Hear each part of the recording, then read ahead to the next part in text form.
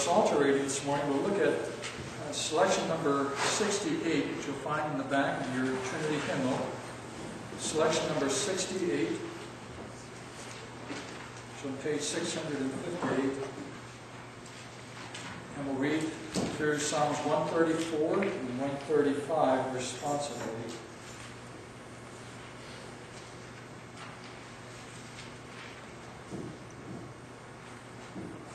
Selection number 68 begins as follows. Behold, bless ye the Lord, all ye servants of the Lord, which by night stand in the house of the Lord. Lift up your hands in sanctuary, and bless the Lord. The Lord that made heaven and earth, bless thee out of Zion. Praise ye the Lord. Praise ye the name of the Lord. Praise him, O ye servants of the Lord. Ye that stand in the house of the Lord, in the courts of the house of our God. Praise the Lord, for the Lord is good. Sing praises unto his name, for it is pleasant.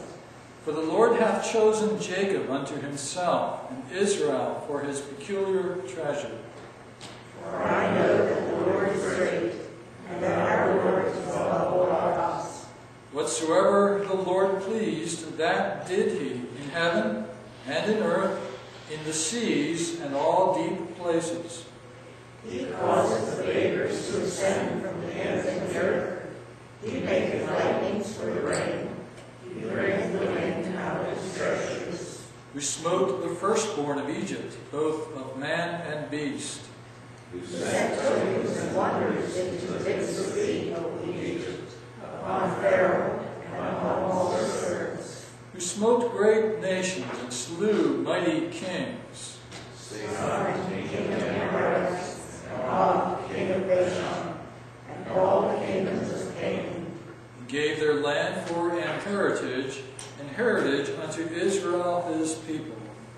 Thy name, O Lord, endureth forever, and thy memorial, O Lord, throughout all generations. For the Lord will judge his people, and he will repent himself concerning his servants. The idols of Eden are silver and gold, the work of men's hands.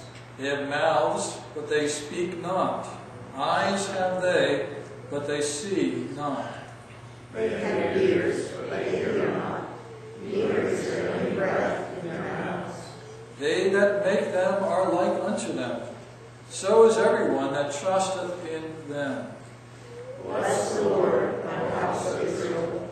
Bless the Lord, O house of Aaron. Bless the Lord, O house of Levi. Ye that fear the Lord, bless the Lord. Blessed be the Lord out of Zion, which dwelleth at Jerusalem. Praise ye the Lord. Let's respond to the ministry of God's Word by coming before Him and confessing to Him our sins. Let's join in prayer.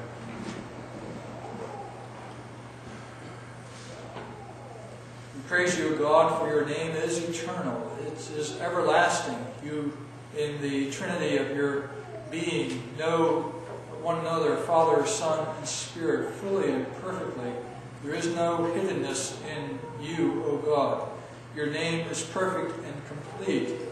But we, in bearing your name, often fall far short of your glory. We fall into sin in so many ways and bring disgrace to your name. We pray that your mercies would be on us, that you would forgive us for our great sins. Forgive us for looking to ourselves and seeking to establish our own names, our own place in this world. We pray, Lord, that you grant us grace that we might turn from our sin to hate and reject it, and to live for you, giving ourselves over to you for your glory, for the glory of your name. We ask for the forgiveness of our sins against you and against one another through Jesus Christ, in whose name we pray. Amen. The Lord's readiness to forgive is given to us in the words of the Apostle John, 1 John chapter 1, where we read as follows. If we confess our sins, He is faithful and just, and will forgive us our sins and purify us from all unrighteousness. How thankful we are for the grace and mercy of the Lord, that He takes away all of our sin, washing them through the blood of His Son, the Lord Jesus Christ, and makes us new in Him. Let's approach our gracious Lord in prayer and bring our requests to Him, seeking His blessing on us. Let's pray. Father, we thank You for our day today. We pray for Your blessing on it. We would ask that You would teach us to pray, even as our Lord taught His disciples to pray, saying, Our Father, which art in heaven, hallowed be Thy name. Thy kingdom come, Thy will be done, on earth as it is in heaven. Give us this day our daily bread, and forgive us our debts, as we forgive our debtors. Lead us not into temptation, but deliver us from evil. For Thine is the kingdom, and the power, and the glory forever. Amen.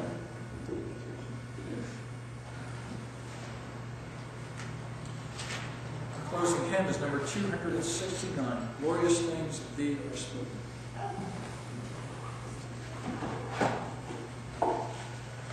Number 269, we'll stand to sing.